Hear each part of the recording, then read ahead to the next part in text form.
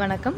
மிதுஸ் கிச்சனில் நாம் இன்றைக்கி என்ன பார்க்க போகிறோம் அப்படின்னா, ஒரு சுவையான முலாம்பழம் ஜூஸ் எப்படி செய்கிறதுன்னு பார்க்கலாம்.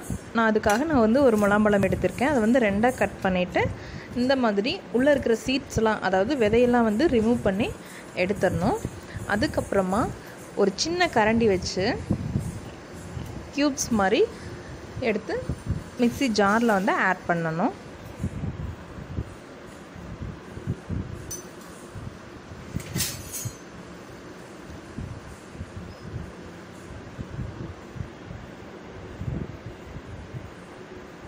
இதே மாதிரி எல்லா பழங்களையும் நம்ம ஆட் பண்ணிடலாம்.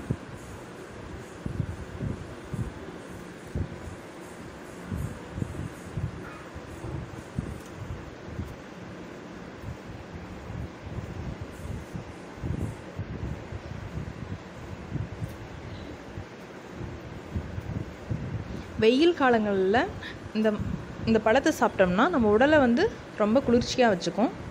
ப்ளஸ் வேர்க்குரு வரவே வராது. சுகர் பேஷண்ட்ஸுக்கு இந்த பழம் ரொம்ப நல்லது.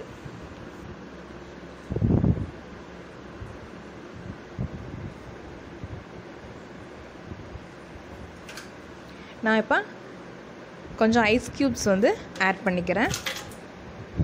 கூடவே சர்க்கரையும் ஓரளவுக்கு ஆட் பண்ணிக்கிறேன். உங்களுக்கு எவ்வளோ ஸ்வீட் பிடிக்குமோ அந்த அளவுக்கு நம்ம ஆட் பண்ணிக்கலாம். இதை நான் மிக்ஸி ஆன் பண்ணிவிட்டு நல்லா கிரைண்ட் பண்ணிக்க போகிறேன்.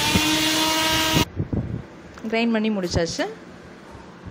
இப்போ இது ஒரு கிளாஸில் ட்ரான்ஸ்ஃபர் பண்ணிக்க போகிறேன்.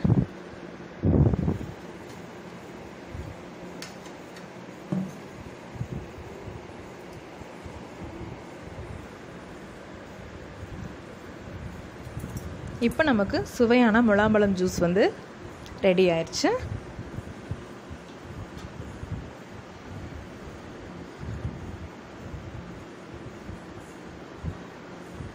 மறக்காமல் நீங்களும் உங்கள் வீட்டில் இந்த முலாம்பழம் ஜூஸை ப்ரிப்பேர் பண்ணி பாருங்கள். ப்ளஸ் உங்கள் குட்டீஸ்க்கும் இதை செஞ்சு கொடுத்து பாருங்கள்.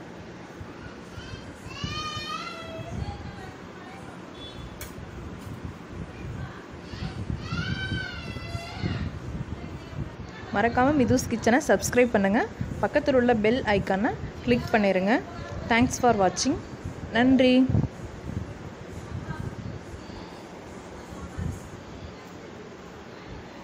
பாய்.